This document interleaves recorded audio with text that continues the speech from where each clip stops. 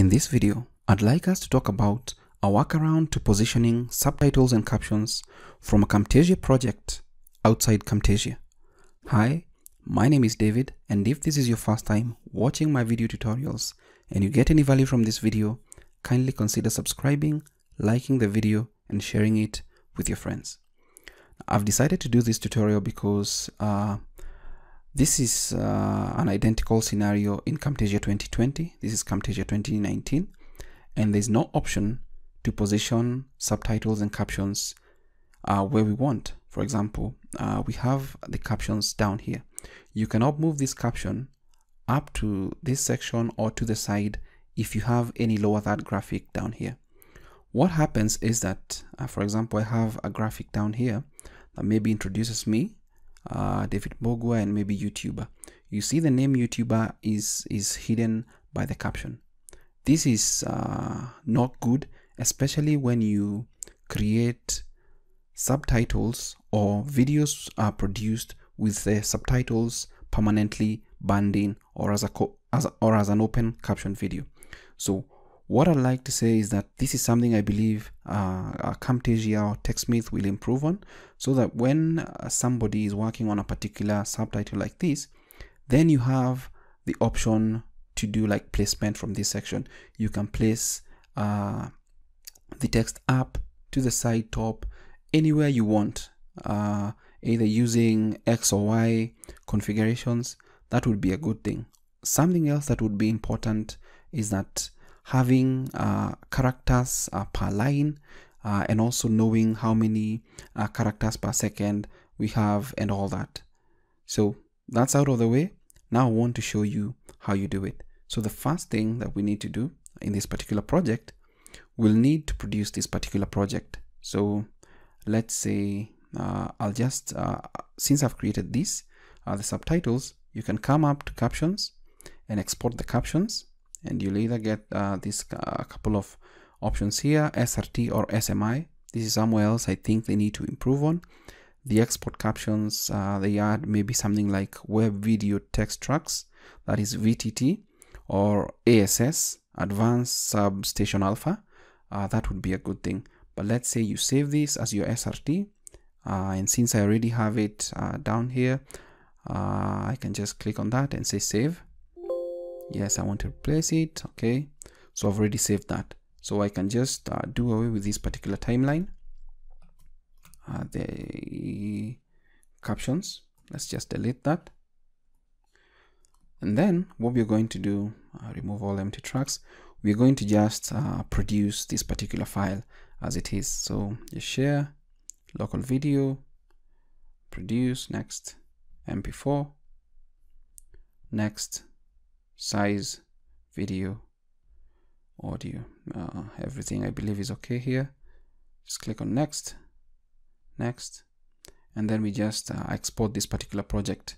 Now the reason why you might need to do this is because lower that graphics need to be seen, or you may need to just adjust the position of the subtitle so that it doesn't obscure any relevant information that the viewers might miss out on when the captions are at the bottom. Now once that is done, then we can just copy our video. Let's just copy it. Let's say copy. And we can just add this to our folder here. Just paste it in. Now once you do that, since as I've mentioned, we are going to be doing this outside Camtasia, just close out Camtasia. And then we're going to open an application called Aegisub. And Aegisub is a free application that is cross-platform and it's open source. The unfortunate thing, it's not been updated since December 7th, 2014, which is a very bad thing for any application in this day and age. But I hope that someday the owners of this particular free application will come back and update it. But it works on Windows, OS X, and Unix, or maybe Linux if I'm not so wrong. So what we need to do is get Aegisub. Just type it in here, Aegisub. Once I do that, we are now going to start opening our files. Now come to open subtitles, and you'll navigate to the folder with your subtitle. Mine is already here. Just click on it and click on open. And you can also check all the supported formats that are available: ASS, SSA, MKV, MKA, MKS, .sub, .srt, and .ttxt and .txt. So we have a .srt subtitle file. Just click on open. Once you click on open, it's going to actually populate. And you can also notice that this also has a beginning and an end, and then the CPS, and then the style, and then the text appears here. So the next thing you need to do, you need to go and open up the video. Just click on open video, and let's say we need to get the correct video, the one with the lower third graphic. So let's just adjust this with lower third graphic. Just click on open. Once you click on open, it's going to populate. Now if I actually just move this particular slider, you'll notice that the subtitles are small, not maybe what we might want for this particular project if we were going to produce it. Now what you need to do, or what we need to do first, is we need to configure how the subtitle look like. So from this particular pane, what you need to do is just click on edit. And once you click on edit, let's remove the shadow that's behind here. And this is the preview. Let's get this down to 0. So that's 0. It's gone. And then we'll need to add an opaque box behind this. Let's click on that. And we have a box. If you click inside here, that's done. And then we'll need to bump up this maybe to something like a font of size 36. Let's just do that. And once we do that, and when we click on apply, our subtitles will get bigger. So you see, if this was maybe like what you see in the news, this would be blurring or hindering people from seeing what is going on in the background, as it has already obscured this particular graphic. So once you do that, just click on OK. And by default, the alignment is at number 2, which is at the bottom down here. So you just click on OK. And once you're satisfied with that, that's good to go. So we can just double click on the first line, and there's nothing it's obscuring that we might need to work on. The second one, and the third one, that's empty. And then the fourth one, here is where the lower third graphic comes in. And if we actually play, hi, my name is David from Freelancer Insights. So we'll notice the lower third graphic comes in at around here. So we might decide we want this particular subtitle to come to this side. So for example, if you just hover here, you can see that there are coordinates, X and Y coordinates. And if you just double click, this moves here. But now you'll notice that it moves out. So one thing you need to know is that maybe positioning it up here would be better. So let's just double click up here, somewhere there, and the subtitle goes up there. So the information down here is not obscured, and the information up here is not obscured. And you also get the position and all that. I wish it was easier to know the exact position that you're going to place it, but you might need to work with these particular numbers and change them to your liking. So this is still available. Let's say we can actually just come in here and say we copy this for uniformity in the next line. And then we just come at the start, right click and paste. So it moves up here. So we've taken that out of the way. So let's say the lower third was only at the start of this particular video, and there's nowhere else. If there's anywhere else this was available, you can move it where you like it. And as for this one, you can also move it to the side since the text is a little bit small. Now the final thing we need to do, we need to file, save as, save subtitle as. We need to save it as the advanced SubStation Alpha, because now the final process is to permanently ban the subtitle in our video, our Camtasia video. Now the unfortunate thing is we have to ban, and the more you ban from, let's say, Camtasia, you export the file and then you go into Handbrake, where we're headed next. Once you save that, and we can close this out, if we open our folder, we now have the ASS Advanced SubStation Alpha, and then there's this one Aegisub subrip text. We need this particular file and this particular file. So what we now need to do is open Handbrake. Let's just open up Handbrake. And once you open Handbrake, what you need to drag in is our video. Let's just drag it in and it's going to populate, and you can see everything is where it should be. So let's say we start off by checking out the dimensions.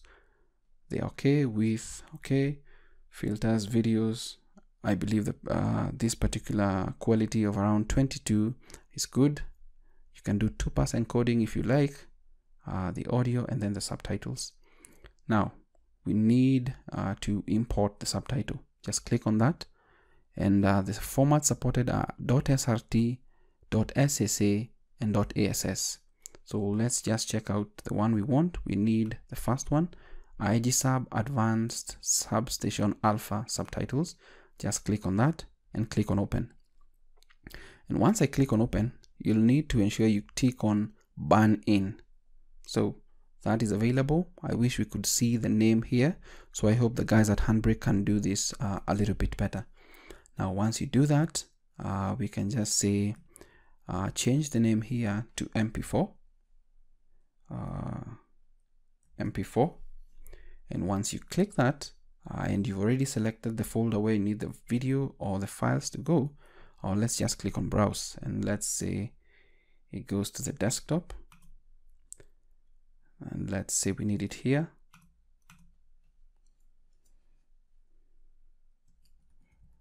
We cannot call it final because it's going to have the subtitles permanently burned in the video. So there we have it, and we can also move to the end to see if it's in the MP4 container. So that's okay. And once we do that, just click on start encode. Depending on the length of your video and the processing power and RAM of your machine, this may take a long or a short time. So kindly bear with it, and you can already see it starting to pop out down here. So this is more or less like a 3-step process from Camtasia to Aegisub and then to Handbrake. So let's just check it out. If we just double click on this particular file. With the recent update on the YouTube interface, it's now easier than before to download YouTube transcripts. Hi, my name is David from freelancerinsights. Now you can appreciate that the lower that graphic comes in and the subtitle comes at the top. This is permanently burned in the video. So if we keep playing, where we believe you should never you'll notice that learning. the other subtitle also comes This video is an update to my down. video on how to easily download YouTube subtitles work on that. as transcripts. Now, basically, that's a workaround to working with captions that need positioning in Camtasia without using Camtasia, since this is not yet available in Camtasia, and it's using Camtasia to create maybe the subtitles, Aegisub to create ASS subtitles with positioning, text placement, and anything else you need, like the background color that I set, and everything else that's good with that. And then finally, permanently burning in the subtitle into your Camtasia video.